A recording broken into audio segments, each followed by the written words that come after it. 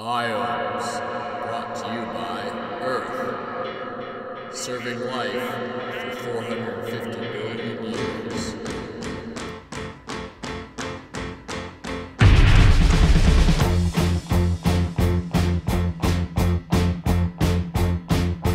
Sun is shining in the sky. There ain't a cloud in sight.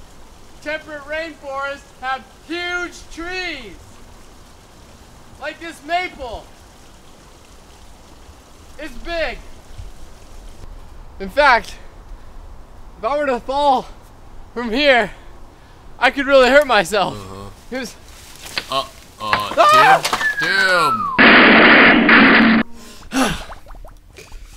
I'm alright. Prevailing westerly winds bring plenty of moisture from the Pacific. Thank you. These moist winds help keep the climate moderate. An ocean influence moderates the climate to create a long growing season. Here along the coast, coniferous trees grow quickly and to great heights. Huge trees! The forest floor is mossy. Shade-loving ferns and shrubs flourish, creating a temperate rainforest. This cool climate and abundance of moisture is shown on the climate graph. We call this the latitude of science. Do you get it? Yeah. Because it's latitude.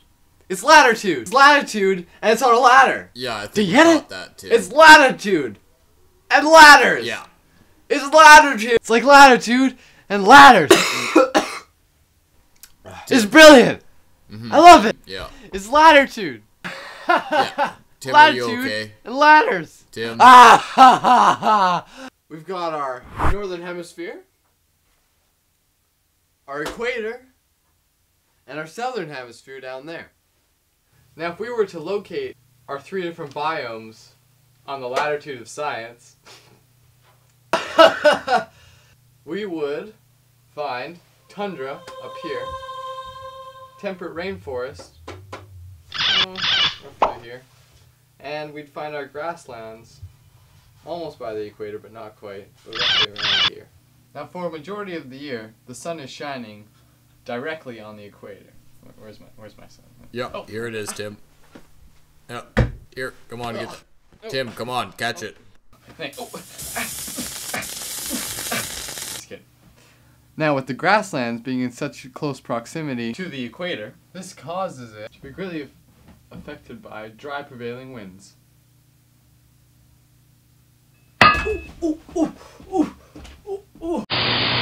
Now when recorded on the climate graph, it shows annual precipitation increase for 6 months of the year, and the dry prevailing winds are cause of the drought for the rest of the year. The climate graph, tropical grasslands, a lot of heat, gets very hot, gets really hot, it's really hot, Yeah. really hot, Tim, I think we get all it. the time, like really hot, you know, like you're sweating. This is where the tropical grasslands,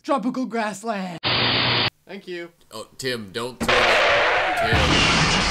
Sorry. Tropical grasslands. Grasslands!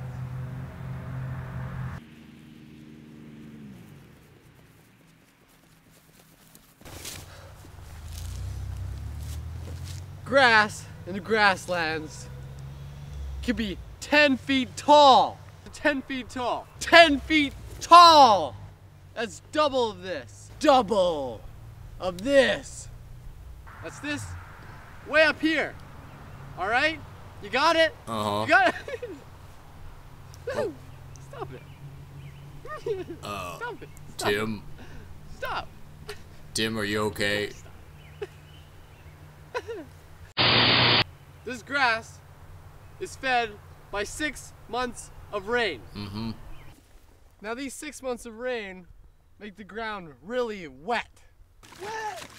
Oh. 6 months of rain. That's a lot of water. Is that all you got? Is that all you guys got?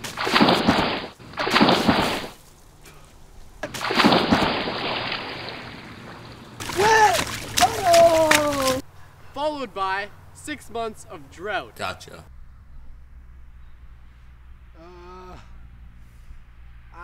It's really hot.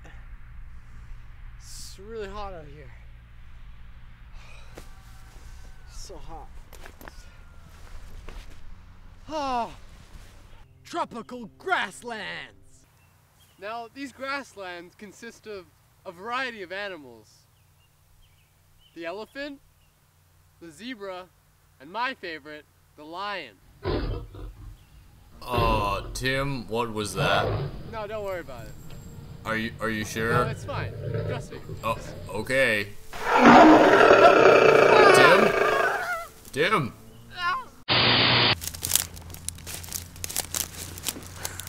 Now, these large plains are very susceptible to fires. So, if there's any sort of ignition, it spreads for vast areas. Tim, and you're fires smoking. are very hot. Now, it's... Tim, you're smoking. Sorry? You're smoking. No, smoking is bad for you. No, look. What? Ow!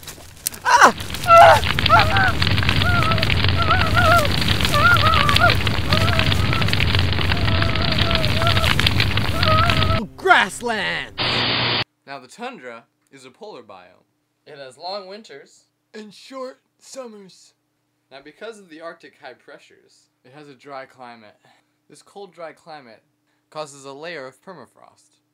This environment can't support the growth of trees. Only low-lying plants such as lichens and mosses. Now consider the following. As a vast biome covered in frozen water, you'd think there would be an abundance of precipitation. But the high-pressure atmosphere cannot support the formation of clouds, and therefore, minimal or no rain. And that's all for consider the following. Did you know that in the tundra there is a layer of permafrost, and when the snow melts, it cannot percolate through the ground, which forms bogs, ponds, and small lakes to form? Tundra! Ice! Ice! Pretend it's ice! Ice! Ice! Ice! Pretend that this ice is the permafrost layer under the ground in the tundra. Add 1 bowl of dirt to your 2.5 cups of ice. Ice! Ice!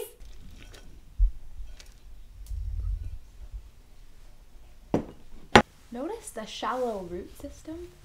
Let's put it in the freezer for 10 days and see if it can go through the permafrost.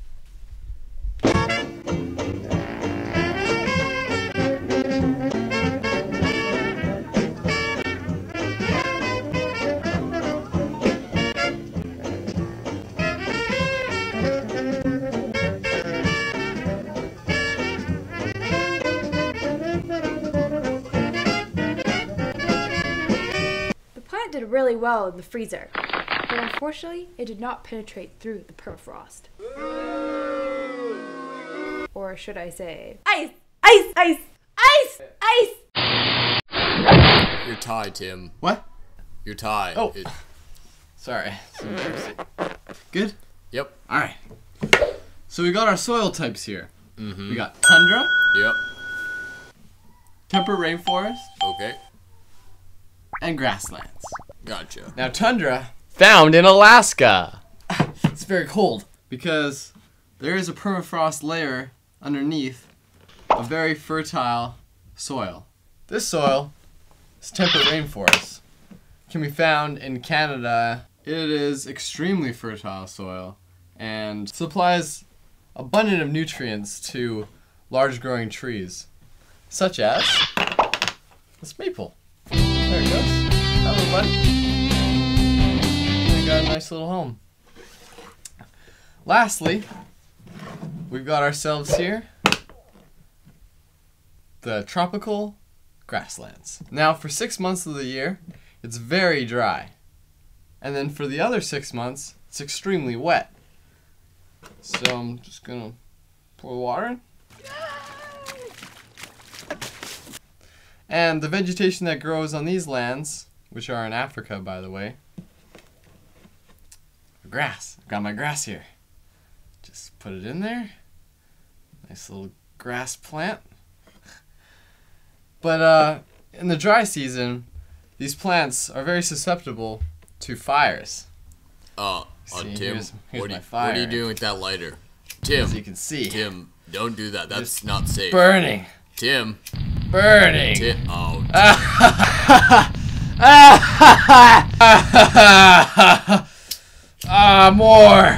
More fire. Fire. Latitude and ladders. Now that ends our segment on biomes. Stay tuned for next week when we learn how to study our butt off.